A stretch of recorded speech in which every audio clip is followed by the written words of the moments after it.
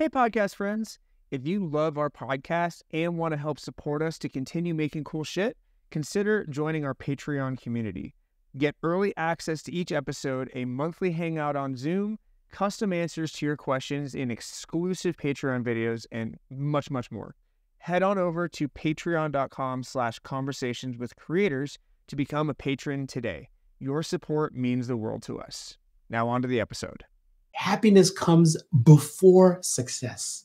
In fact, happiness can create your success. Yes. And so I believe I've lived a life so far that really is all about how can I find my happiness first. My American dream comes from that.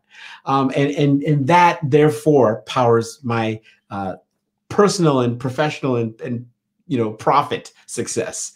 I couldn't agree more. It's like, that's why we're all of us entrepreneurs hopefully are doing what we're doing, because it makes us happier than anything else. And like, I couldn't imagine the office space 9 to 5. It's just not how I'm built. It's not in my DNA. So, the reason that, we go through all the crazy roller coasterness of what, chasing down our goals are is because it makes us happier than not doing it. Absolutely. And if you build, that's how everybody should be building. Absolutely. Like, find your happiness first and then build your career around your happiness, not the other way around, because you're not going to find happiness if it's just for money. So the big question is this: how are creators like us, who aren't built for the 9 to 5, for the people who put their passion before them being comfortable, how do we turn that passion into a living that pays the bills and a life that we love? That is the question. This podcast will give you the answers. My name is Noah Mittman, and welcome to Conversations with Creators. Hello, and welcome back to another episode. I am super excited today to be joined by Dr. Pele. He is a best-selling author, musician, educator, and the founder of Velocity Jam, where he partners with professionals to build social velocity, which turns their authentic content into clients. He was actually born in war-torn African village, and he has experienced both humble beginnings and the victory of the American dream. So his unique journey has taught him what truly drives success. And it's not who or what we are. It's how we solve the world's problems using happiness and harmony, the music of our lives. And I am super happy to have you on the show. Dr. Pele, welcome. Thank you, Noah. I really appreciate it. It's a pleasure to be here. You have lived a life, sir. And whenever I hear it being talked about by someone else, it still makes me go, really? Wow. Yeah, I did all that. Oh my God. So what, you've been on quite the journey here. What got you started into kind of the entrepreneur space and, chasing down that American dream? Well, actually, those are two different questions. Yeah, fair. The American dream is one question. Let me start with the entrepreneur one. I remember once I was a vice president of a really big company, director of marketing at that time, of a really big company called EDS, Electronic Data Systems, a company founded by Ross Perot, huge company, multinational. I'm making, multiple 6 figures and got my big title, got my corner office. One day I sit down to read my email, and in the email was this short little note that says, "You're fired." Oh man. In one instant, right? My title, Director of Marketing Global. Right. Gone. My double, triple 6-figure salary, gone. My entire identity, gone. And I know I wasn't happy that day, but I can tell you it was the happiest day of my business life, because it put me on a path to say, if I'm not that title and that income stream that I thought was everything, who am I really? And then I went back to school, got my PhD, went back to software development and all the things I do today. So that's what set me on the entrepreneurial journey. Yeah. But as far as the American dream thing, that happened way back in Africa in the 60s. When I was a young child, late 60s, there was a civil war, the Biafran Civil War. Actually, Nigeria and Biafra were, fighting and millions of people were dying. We were starving. My mother had no food. We were a refugee camp, running from refugee camp to refugee camp. And my mother, in all of this fear and starvation, did the most amazing thing. In the absence of food, she would simply sing to me. She would sing about food. And she would take my name, Pele, and put it inside the song and create this content that was so powerful that, it made me happy. And I found probably my life's biggest lessons from that event was, number one, happiness can drive away food and hunger. The fear of dying and hunger. I mean, happiness has physical powers like that. And I learned from that happiness comes before success. In fact, happiness can create your success. Yes. And so I believe I've lived a life so far that really is all about how can I find my happiness first. My American dream comes from that. And that therefore powers my personal and professional and profit success. I couldn't agree more. It's like, that's why we're all of us entrepreneurs hopefully are doing what we're doing, because it makes us happier than anything else. And like, I couldn't imagine the office space 9 to 5. It's just not how I'm built. It's not in my DNA. So, the reason that, we go through all the crazy roller coasterness of what, chasing down our goals are is because it makes us happier than not doing it. Absolutely. And if you build, that's how everybody should be building. Absolutely. Like, find your happiness first and then build your career around your happiness, not the other way around. Because you're not going to find happiness if it's just for money. Yeah.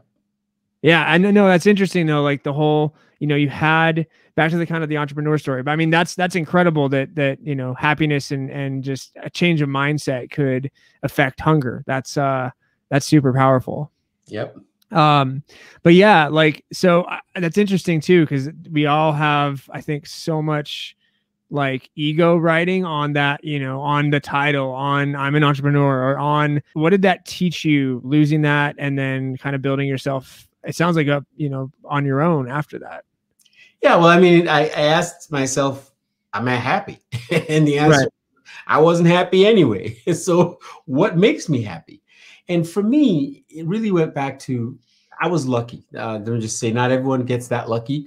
I was lucky that I had a support system, people who I could rely on when I was basically down and out. And they held me up emotionally and psychologically, but I was able to take some time off to go figure myself out. And here's what I learned. I'm a musician. I've been a musician all my life. I've done music professionally. I've had Billboard charting songs on major labels. I produced Alexander O'Neal in the late 1990s, got to number 29 on Billboard's Hot 100. That's so cool. Check it out. My name back then was Pele Kazir. Now I'm Dr. Pele, so it's a little bit. Pele. Oh, I mispronounced it. No, I saw the accent and I messed it up. Yeah, it's cool. Dr. Pele. Yeah, right. So I left that music thing because I was looking for money. But I realized, you know what? This money doesn't make me happy anyway. So I said, I'm going to go back to music. I'm going to take music and follow it to its logical and emotional conclusion in my life. So that was the first decision. And I also said, I'm also an educator. My father was a PhD, and he is my example in life. And I was like, I'm going to go back to school. So I went back. I got my master's and I got my PhD. And I'm also a software developer, by the way. Guess what? I'm a creative kind of all the things. You're a creative butterfly like I am. And so I went back and started using my software development skills, which I had been doing, in bigger companies, using them. And I came up with really 3 things: music meets software development, meets, entrepreneurship, if you will, and writing books and all this other stuff. And that's kind of what led me to where I am today. And I'm so happy I made that choice, because it really, I think I'm really lucky because I found a way to always use what is truly me in what I'm doing. For example, my PhD was on business narrative, which is just a fancy word for content marketing. content marketing. Business narrative. That's great. Yeah, business. I was talking about business narrative in an entrepreneurial leadership context. Whatever. Totally. No, I love it. The semantics are great. Yeah. And so, like, I've been lucky to use all these different things. So I used my PhD is still relevant today. My music, guess what music is? It's content. Oh, yeah. My music is content. My books, my writing, my teaching, it's all the same thing. And so now, as you mentioned, I've built Velocity Jam, which is really a place where we bring it all together. I mean, even the title, Jam, that's from music. Yeah. So I've been really lucky to use all Velocity is a great word too. Yeah, velocity, as in motion. So I've been really lucky to use everything that I've seen, even the struggles, the failures, everything is still here with me and is still part of how I try to help the world. Oh, and I love that so much because you are really showing that there's no, you can be, I mean, again, it's kind of the like classic thing to say, you can be whatever you want to be, but like, you're doing so many different things. And I think we all get taught, especially in entrepreneur world, to niche down, do your thing. But like, you can really, like for me, the switch. And so starting in video production, being a filmmaker and now going into coaching, I was still on a video shoot today. Like I'm still doing that stuff. But man, the coaching has really, it's a totally different side of my brain and I love it. And seeing the results and seeing the people like get teaching and understanding things and accomplishing things is so fulfilling and cool. And it's just your title, your whatever you're making doesn't need to just be one thing. It can be a whole bunch of different stuff. And as long as, why would you be doing all that stuff if it didn't make you happy? So like, just, keep going down the happiness path of like, what else seems cool? And like, could you work on? I love that attitude towards it. Yeah. I mean, another way to look at it is, a lot of people say you should look for your transferable skills, right? Mm-hmm. The skills that you can take from this thing that you do and bring it to this thing. I like to say, look for your transferable passion. Yeah. Because, happiness leaves clues. Passion leaves clues. You can actually look at your life and say, okay, look at me. I must have done something over there and grab that passion over there and transfer it to the future and build your future intentionally. That's kind of what I've been, as I say, I keep saying lucky to do, because the truth is all these things for me come under one umbrella. I'm still in a niche. I'm very much niche when I talk about content marketing on LinkedIn. Yeah. But it just so happens that I can pull in my music. I can pull in my writing. You're exactly right. Because literally everything is content. Everything creating is content. If you're making stuff, exactly, you're making cool shit, you're making content. You're making stuff that you believe in, that you want to get out there, and however that shows up. Like I've started even, for LinkedIn again, because I'm definitely going harder on that. But the videos is what I generally work on. But I'm also now doing GIFs and working on writing. So like, a GIF that will then have an explanation in writing. I've never been a writer. I mean, I write my scripts for stuff, but I don't know, but I'm now enjoying that and like seeing with the lens of like a funny GIF, how I can kind of wrap that in, and my copywriting skills are coming up, and I'm still probably not that good at it, but I'm doing it and I'm having fun with it. Absolutely. Yeah, that's awesome. So let's dive into this idea of, and I think we've already, I mean, it's so in line. It's such a great name that you kind of gave me for what you wanted to talk about, but profitable happiness. What does that mean to you? So if you think of how most people view happiness in companies and even in their own personal lives, it's almost as a, nice to have. Right. People don't really know what happiness is. In fact, a lot of people think happiness is a feeling. It's something that I'm going to wait to feel when I get that. Yeah. When you're sitting in the hammock in Bora Bora with the margarita in your hand. Yeah. When I get that Lamborghini or the airplane behind me in my picture, now that's when I'm going to be happy.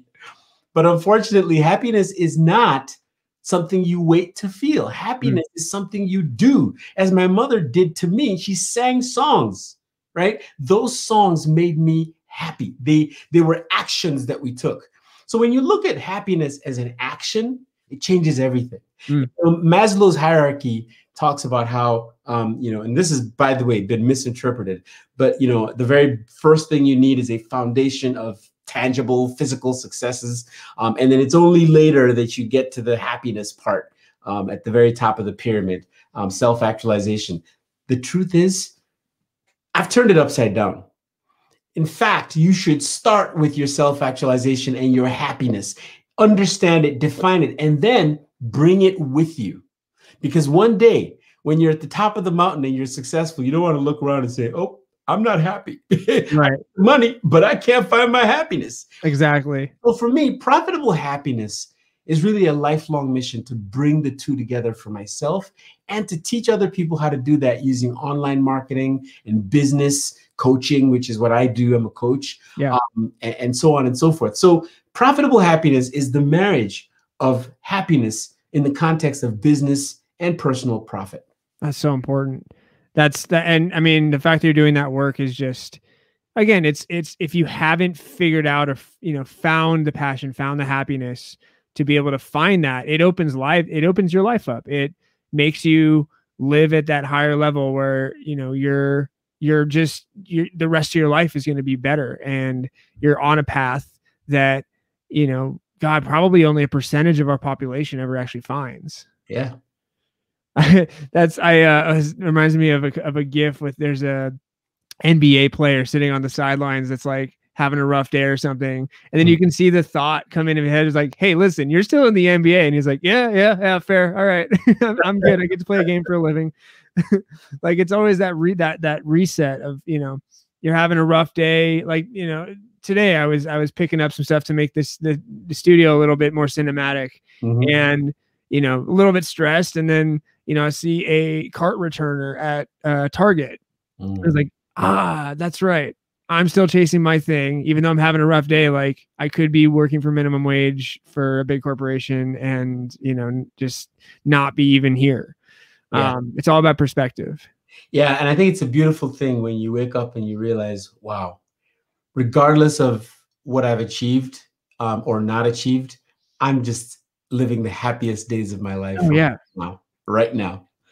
And like, even on the most stressful days, when somebody goes, well, would you like the corporate 9-to-5, cubicle with fluorescent lighting? You're like, oh, hell no. No, I'm doing just fine. I'm great. This is good. And especially when you actually, you know what? Maybe, Noah, you're taking this to a whole nother place. Let me tell you what I think is even greater than happiness. I would say that when you realize that no one is actually better than anyone else. That's one of my life's big aha moments, is that I can now look at someone like, my idol, Prince, or my other idol, Michael Jackson, or, from the music industry. I can look at people who are so successful, and I can now just say, they're not better than me. I'm not better than them. Like, there's an equivalence, and it's simply called being alive. That's very true. And that's to that point, like, we're in the happiness conversation. So, I mean, if you are returning carts to Target, or you are in the 9-to-5 and you're happy, you're winning. You're doing it right. You're having a fulfilled life. I always put my own kind of experience of life into, it's a podcast. It's how I kind of process information and through my lens of being an entrepreneur. But no, you're exactly right. Happiness is just happiness, and whatever you're choosing to do, if you're having a good time with it, good job. You are living life correctly. Yeah, absolutely. No, totally. So I always like to kind of bring actionable and tactical stuff to the podcast. So, like, what are some ways that you help people deploy the profitable happiness or find it in the first place?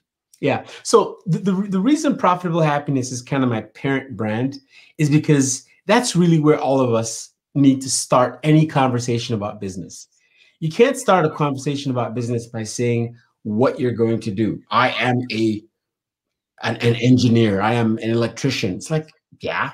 So you're going to go do electricity and engineering for a while and then wake up and be unhappy? Stop. Go back to why you do what you do and start with that. As Simon Sinek says, start with why. Right.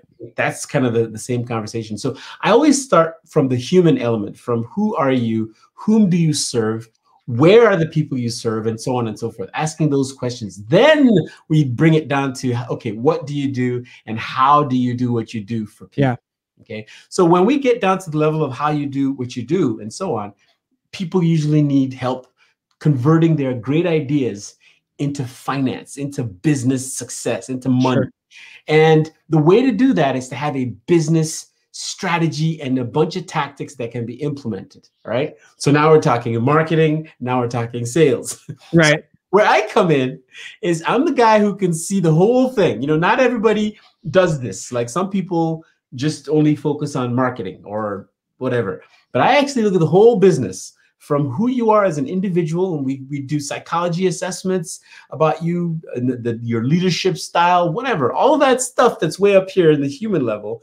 Then we come down to the business tier, and then we talk about marketing and sales, and then the execution of it, just the rough, you know, tackle and block of getting things done, and then you see your success. So I have a course called Profitable Happiness that is for either people leaving the executive world and wanting to be, you know, entrepreneurs, or entrepreneurs who exist. You know, some people have been aged out of the corporate world. Sure. Reach their 50s. They're still like, hey, I want to work, but like nobody's hiring them anymore.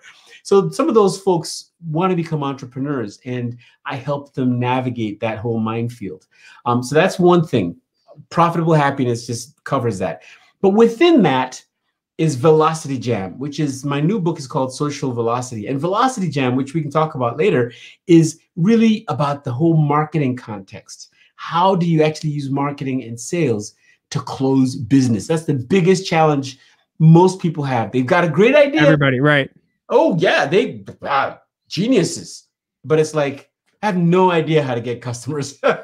Yeah. And that's what I teach with Velocity Jam and Social Velocity. That's great. I mean, let's dive into that, because I think that's, you know, a super important thing. And I've been an active participant in that and a customer, and I think it's fantastic.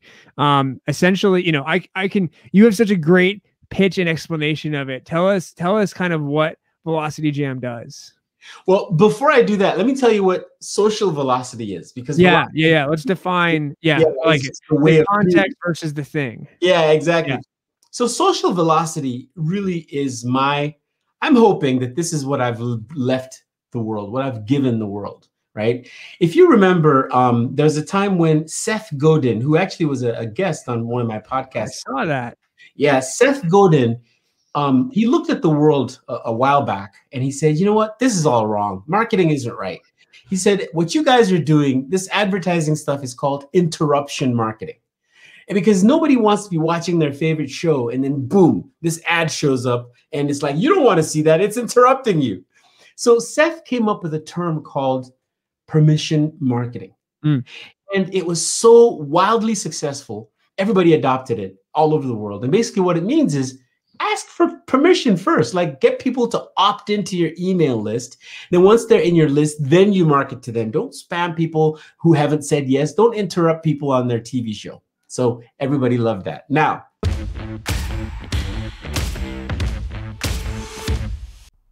hey friends, it's your podcast buddy Noah Midman here, and I want to talk to you a little bit today about one of my passion projects, my clothing brand, Clothing for Creators. Roll the tape. If my life were a movie, the hero's big speech would end with, "Stop waiting, start creating." Because that's the drive behind my story. Like when I couldn't afford to finish film school. So instead, I started my own production company and gave myself a trial by fire YouTube business degree. And it's not just me with these kinds of stories. There is this growing movement of passionate, creative, flow state writing, hustling, persistent creators and entrepreneurs that are taking the internet and the world by storm.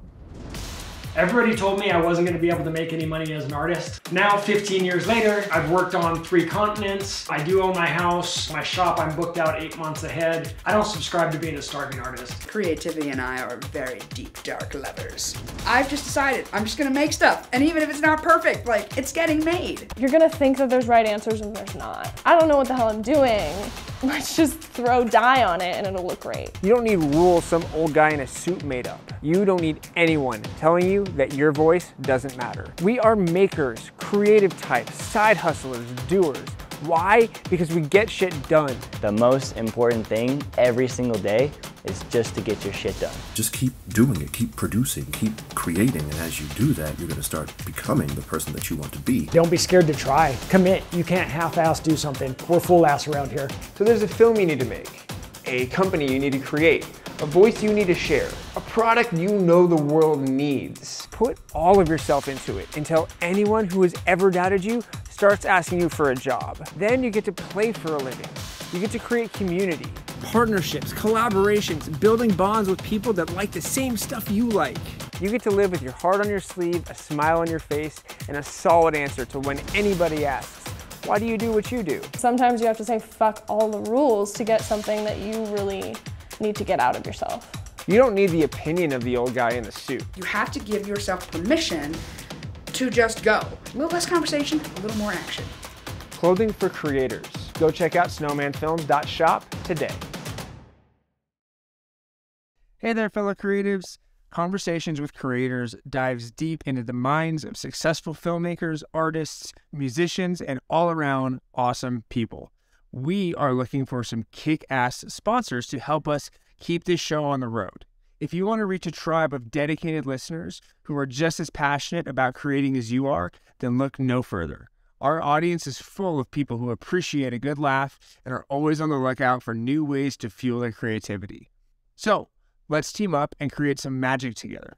We'll work with you to make sure that your brand is showcased in the best light possible. And who knows, maybe we'll even become lifelong friends. Just imagine, years from now, we'll be reminiscing about the good old days when we first teamed up to take the world by storm. Send us an email at noah@snowmanfilms.net to say hey and get the ball rolling. Now back to the episode.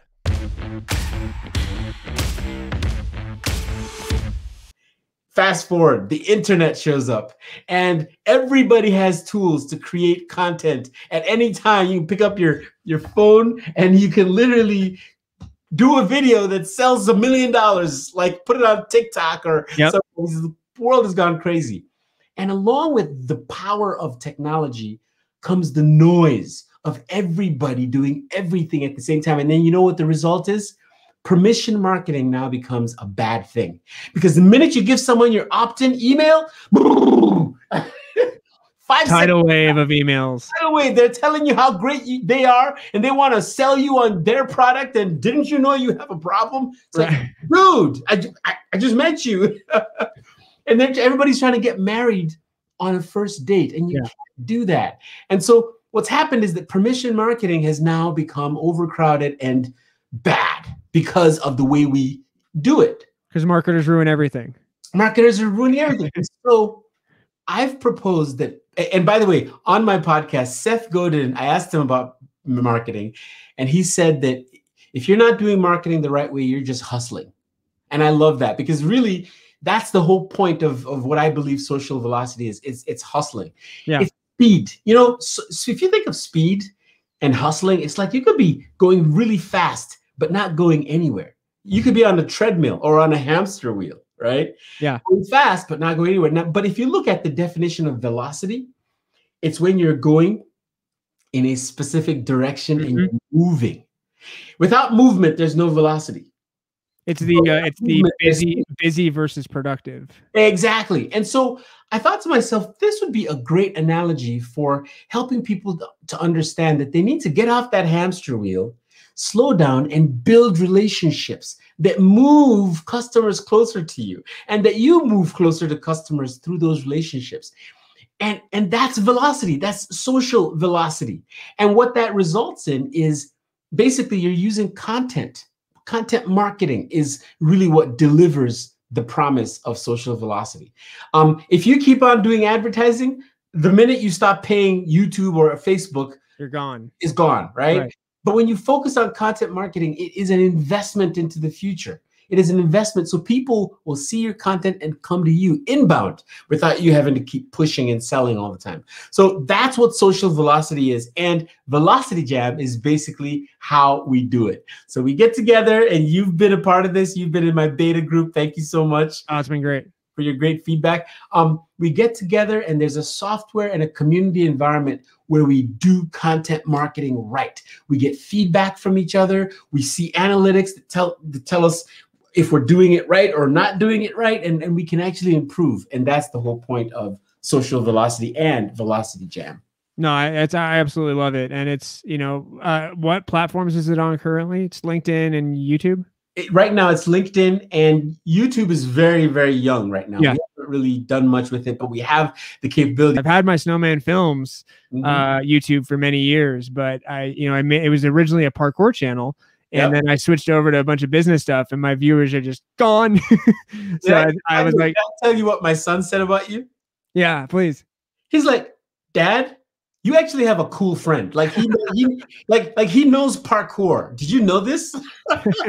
Like you've got some really widely seen, I don't know how many views, millions of views or something, of you just jumping around, which is parkour. Of course, what do I know? But my son, he's 12. He's like, dude. I know, yeah, because that's about the age I was.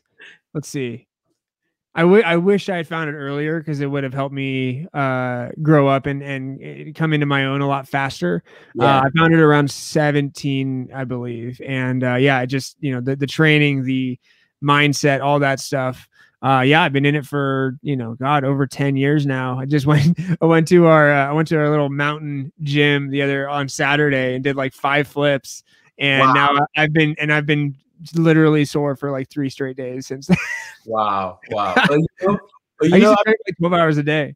At least you got the films. There are people who have done. Yeah, right. It's documented. My double backflip outside is on you. It's documented. It's there. Dude, like you're like a hero. And my son is probably one of who knows how many kids dreaming to be you back then. Right. And yeah, man, it's cool. It's got wide reach, and it's growing, and it's unfortunately there's not a ton of ways to make money with it at the moment. Or even, I mean, there's a little bit more now, but when I was coming up and trying to make a living with it, there wasn't that much, maybe for the town I was in or whatever it was. But no, it's what I was, and again, this is actually interesting again, because multi-passionate. What I found that was very lucky, and just from me being interested, was, I kind of came up with, the filmmaking and action sports kind of came simultaneously for me. That was, had a camera in my hand, loved doing flips and stuff, and was making videos for that for many years. Yeah. Then I, got really interested in the entrepreneur community and being, the entrepreneur life, and really educated myself. And I'm still, you're constantly educating yourself, but like really found a passion for the business side of things and running that and figuring out, different ways to make money that are non-traditional.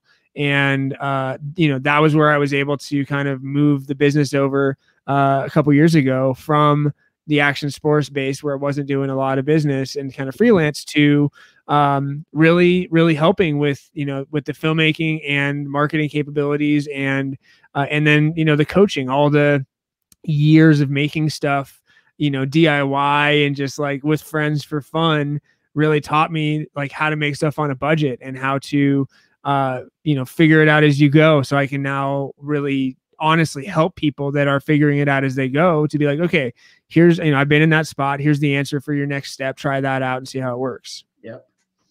No, and I mean, and it's all content. It's all the marketing, I think, it's something that especially a lot of artists and a lot of musicians and a lot of filmmakers even they're not the best at marketing themselves. They don't, I think that merger of art, which let's call content art, because it is, good content is art, and marketing, which is the content marketing. I think the people that have mastered that understand the content game, and that have, all you need to do to make something marketing is have a call to action at the very minimum. Well, it's so simple.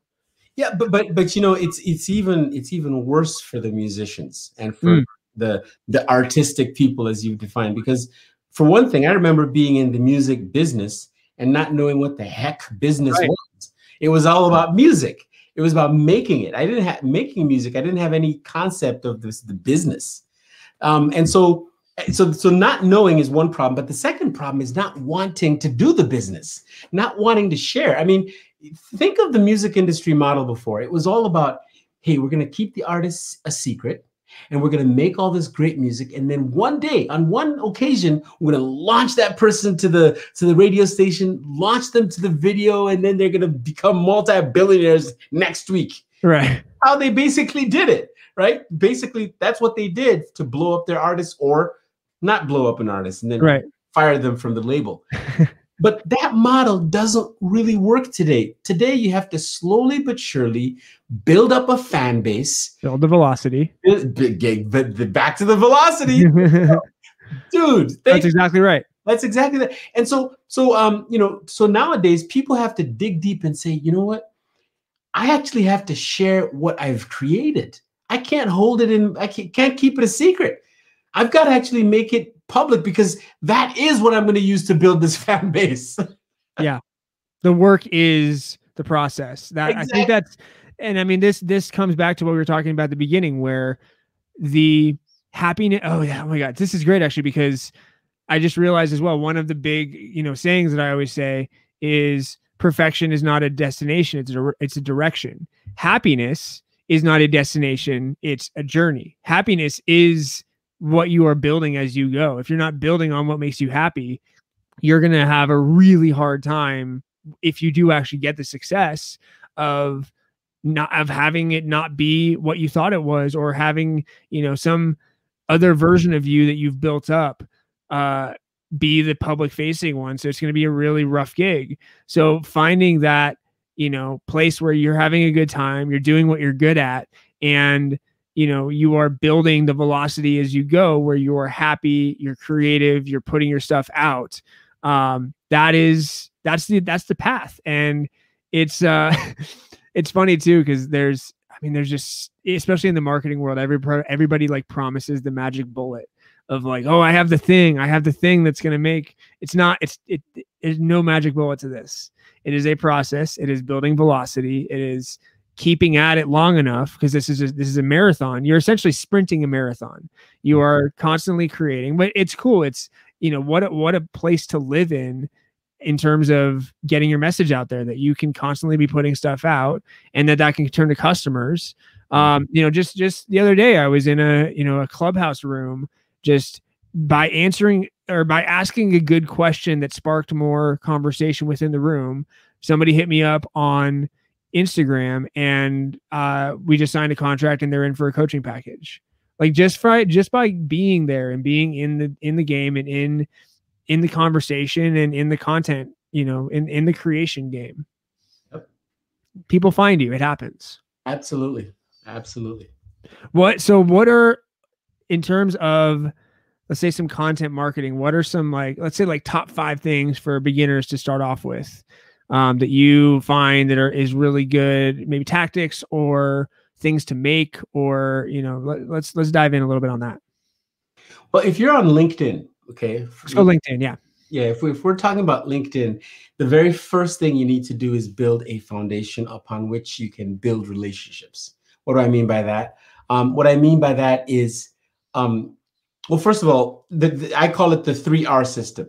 You build relationships, and then you create reach for your content marketing, okay? And then you analyze your results.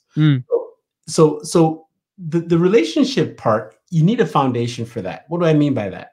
People need to be able to come somewhere and look at you and make a decision about you. Like, do I really want to hang out with this guy? And that place is called your profile. Yeah. A lot of people don't recognize how important that profile is as the beginning of a good relationship or a bad relationship, right? So you got to fix your profile. So my first tip for anyone just getting into the content game on LinkedIn, actually on YouTube or Facebook as well, or Instagram, is make your profile an advertisement, a sales page, a call to action, a way of describing not your story, but the story of which your client is the hero, right? That's what your profile is. So that's step number one. So after you do that and other things to make sure that the relationship you're going to build will be great, then you start building that relationship using content. And here's the problem with content. Look, dude, Noah, I'm going to boast right now. I've actually written some pretty good songs that nobody has ever heard. Yeah. And nobody will ever hear because they're in my upstairs on my computer, and it's like I'm not marketing them. They're not going anywhere. Yeah. Right? And that's the problem with content. Just like the music business, without the business, nobody will hear the music. The same way, if you create content that has no reach, it's dead.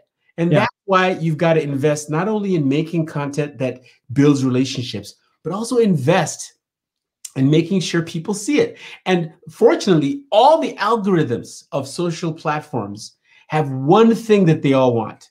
They all want engagement. They all want eyeballs because they need eyeballs on their advertising, right? It's like the old TV model back again. And so to get engagement, they encourage us to get people to see our content. How do they do this? They give us hashtags, right? So when you write a post, you put a hashtag, and that hashtag puts your thing in a collection of other hashtags that other people might be searching for. Boom, other people are going to engage with you.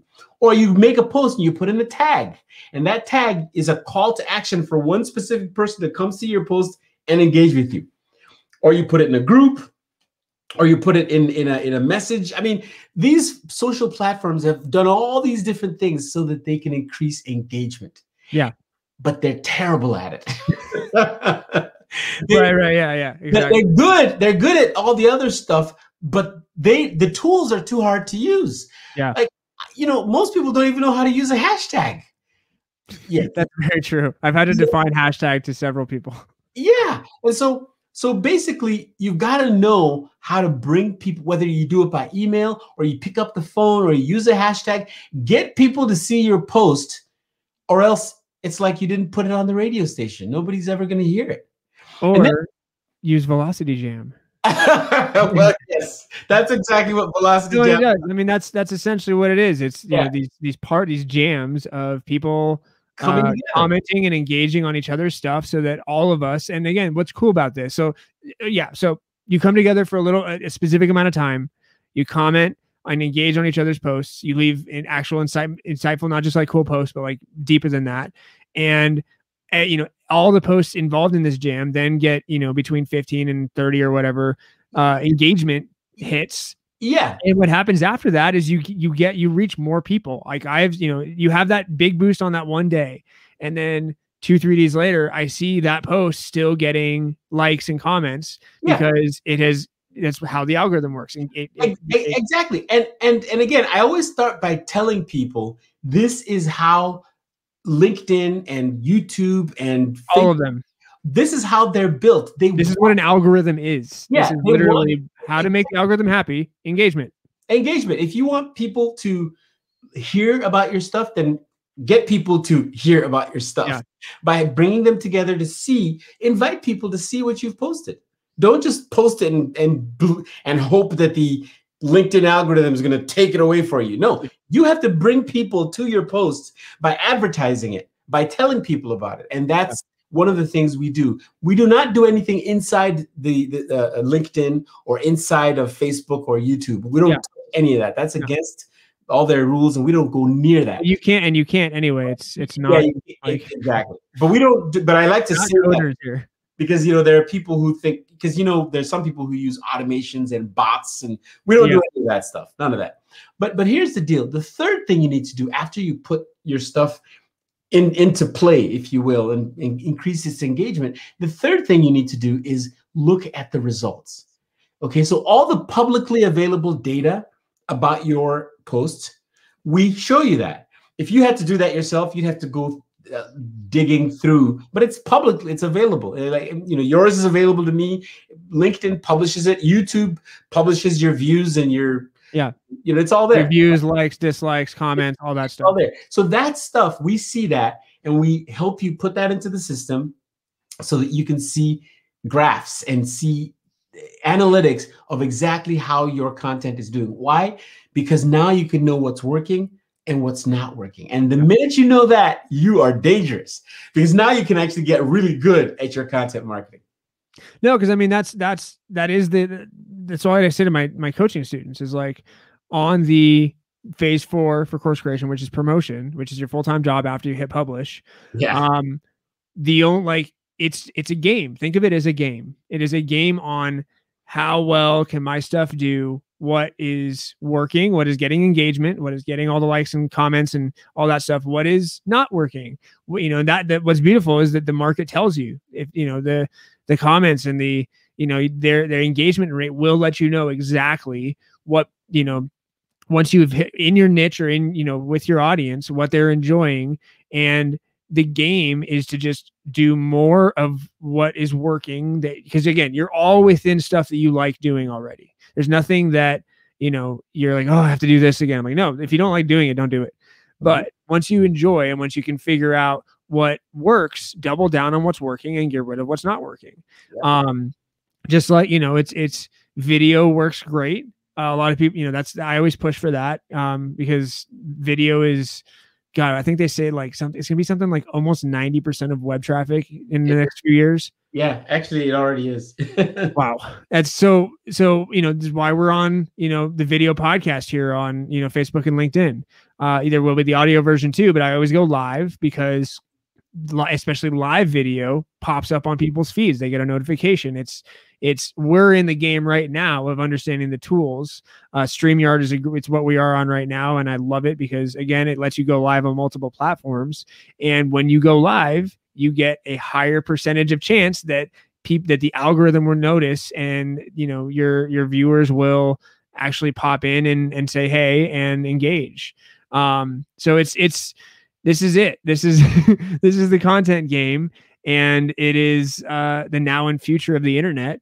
And it's just who can put out the best. The people a lot of times that have had the hyper success, their content is the best. They've figured out what their audience wants and how to, put it out there in a good way that people understand, and they get it. And it's just how fast can you learn, and how fast can you adapt and find the new thing and get to know the new thing the new feature or whatever that comes out on the platforms. And it's exhausting at times, but again, you could also not be happy with what you're doing. Yeah. Yeah. I mean, I think one of the biggest paradigm shifts is to learn to do things not for yourself, but for your intended audience. Yeah. Just it sounds easy, but it's not, especially if you're a creative person or a musician or an artist of some kind, because your creativity is so internal. It's like, I'm making something. Can I just please make it? Right. Can I just make what I'm making already? Dude. Yeah. But the truth is, nobody cares about what you're making. Like, it's hard to hear that. Nobody cares. They only care about what they want. And so for me, when I finally figured that out and I realized that it doesn't matter how great my song is, okay? It doesn't matter unless it's doing something in somebody's life. Yeah. And so I didn't want to be doing the music of making babies and all the stuff people talk about, the whole music industry or the church side of music. Since I didn't want to do all that, I wanted to do motivational stuff. I ended up bringing my music into business context, and it's worked. There you go. It worked. Yeah. Yeah. No, 100%. That's a big distinction to make with all this. So I think what you covered there is huge to kind of reiterate, which is your content is not for you. It is for, if you are using it in a business way, if you're creating a film to just make good art and make yourself happy and, and get a story out of yourself that you need to tell, 100% do that. I've done that in the past. That's what a lot of my YouTube is like. Those are great. But if you are creating content around the marketing side with the intended idea of bringing customers in for whatever you're selling, your content needs to help them with something. It needs to provide them value with something. It is not, I saw a great Gary Vee video a couple years ago that was like, video content is not I went surfing in Maui and here was the trip and it looked cool. Thanks for following me. I'm such a cool person. It is, what value can I bring to you? What can I help you with? Let's stay on the surfing thing. Are you interested in surfing? Do you want a tutorial on surfing, or do you want to know about surf spots, or do you, what kind of helpfulness are you giving to your audience within your niche? And how good are you at communicating that? And can you give them a light bulb moment from a 1-minute video? Can you, and if you can consistently, guess who's going to be a customer eventually? Exactly. Absolutely. Yeah, man, we've covered a lot. This has been great. Yeah, we always do. I mean, we can always talk forever. Yeah, no, thank you for a great conversation. Yeah, man, I appreciate it. You have a book down. You have something free for the audience, correct? You have a kind of a download for them. We had a conversation a while ago. What is your current awesome thing that they can check out? Because our beta is closed, so we're no longer. I got in. All right. Yeah, you got in. Yeah, the free beta is closed, but we do definitely have educational things that are free and things like that. So the best thing is just go to drpele.com, drpele.com, and see whatever is on that front page, and it's free. It's called the Profitable Happiness Checklist, I believe. Nice. And then also, if you go to velocityjam.com, you can check that out, and you could join if you want. And of course, you can find me on LinkedIn as well. Yeah, reach out, get your profitable happiness going, and get your life to where you want it to be, and your business to where you want it to be. Thank you so much for joining me, man. This has been awesome. Thank you so much, Noah. I hope you've enjoyed this episode and find your profitable happiness, and I'll see you next time. Awesome.